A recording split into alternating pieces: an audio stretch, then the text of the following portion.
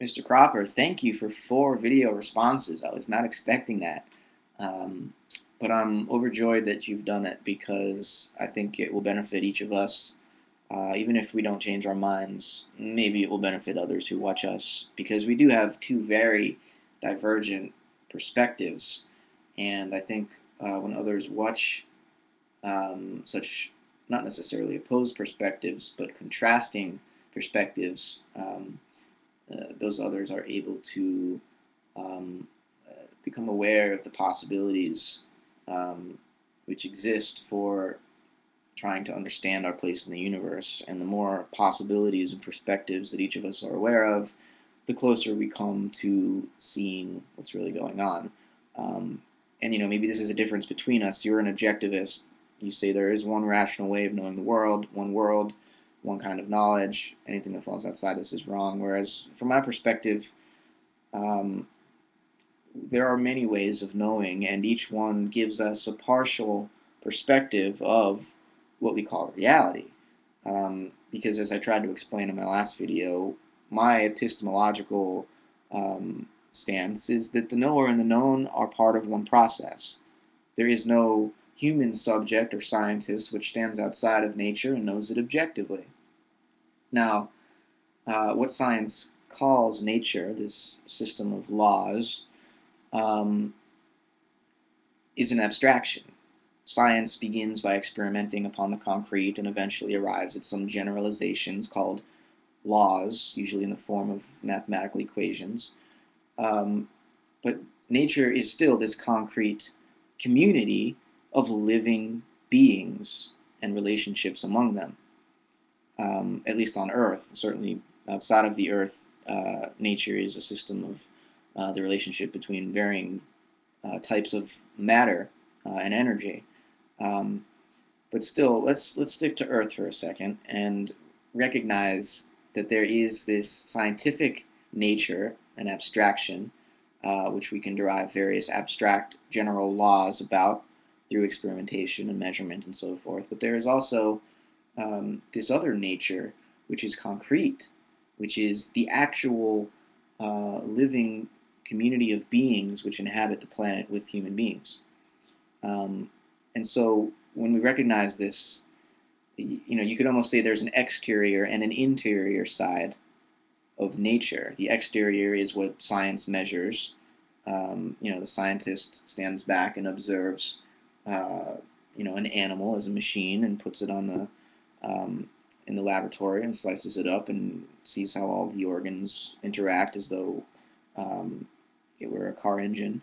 And we can gain a lot of valuable knowledge about this, but the problem is the animal, well, first of all, felt pain when you cut it up. It has an interior enjoyment of its life, just as human beings enjoy their lives. Every living creature has an enjoyment, has a reason for living.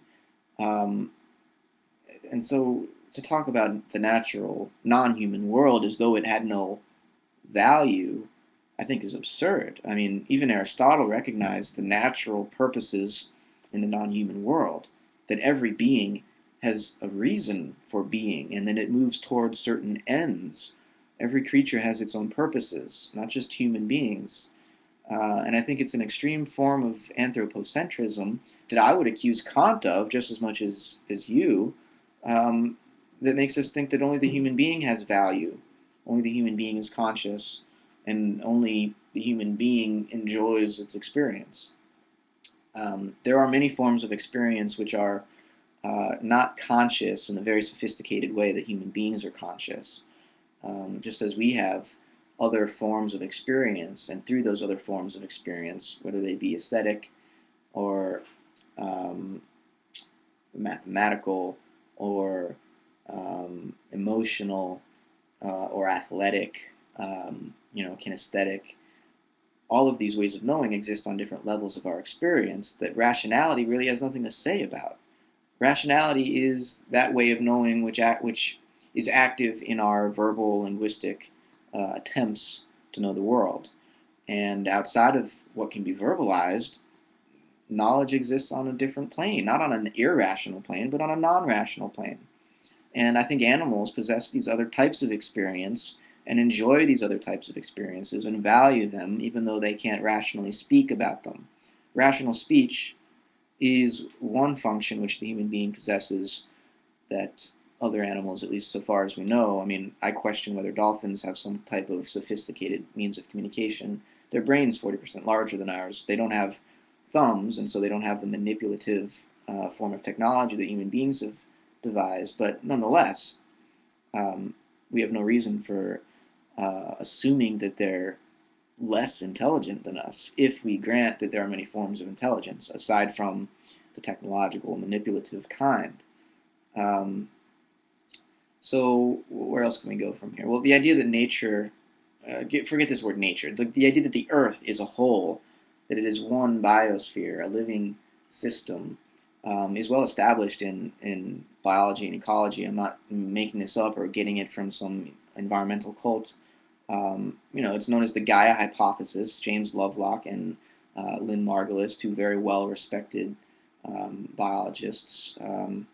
Lovelock worked for NASA originally. Margulis discovered the theory of symbiogenesis, which allowed us to understand how the first eukaryotic cells evolved. So very well-respected scientists have recognized that the Earth's climate is self-sustaining and self-organizing, and it maintains a certain equilibrium by regulating, the carbon dioxide and other chemical components in the atmosphere. And if this large-scale system was not regulating the temperature of the Earth, it would have become inhospitable for life maybe 1 billion or 2 billion years ago, because the sun has been increasing in temperature over the course of the last few billion years. It's 25% brighter and hotter today than it was when life began. But life, because of the chemicals it releases and this self-organizing system and the climate that has materialized, has been able to lower the temperature relative to the increasing temperature of the sun over the past few billion years.